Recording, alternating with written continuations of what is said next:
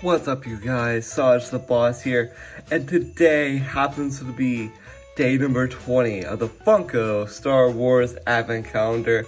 So welcome back and happy holidays, and we're going to take a look at door number 20.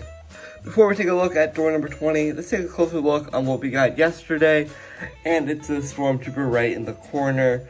I think he just looks amazing. So overall, guys, this calendar has been a blast to open up every single day, and it always brings me holiday cheer when I get a new festive figure. Today I'm crossing my fingers for seeing if we get Obi-Wan Kenobi, because I think I just make my day a little brighter.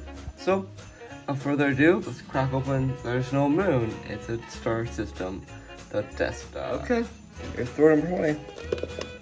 Happy Tuesday, Wednesday. Almost a couple more days till Christmas. I'm not gonna fill this out at all. I'm excited to see who we got. Maybe Palpatine today? I don't know, it's like a big chunkier character. Oh, another R2! Holiday R2-D2. Now that is a sweet astromech droid. I love this one a lot. Now that is fun. So here's our red and green R2-D2 R2 astromech unit. He just looks amazing. I just love the color scheme on this figure. He just looks very shiny and very festive indeed.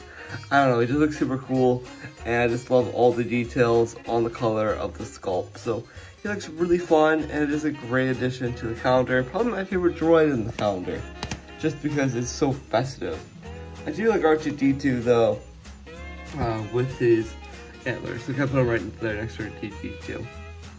So all in all, this calendar has been a blast to open up every single day, and I see you guys tomorrow for day number 21. That means we have exactly 3 more days before Christmas. I'm kind of getting sad too, because this calendar is just always a blast. Well, to 8/21, so which is tomorrow. So I'll see you guys later. So without further ado, I'll see you guys tomorrow for day 21, and I'll see you guys later. See ya.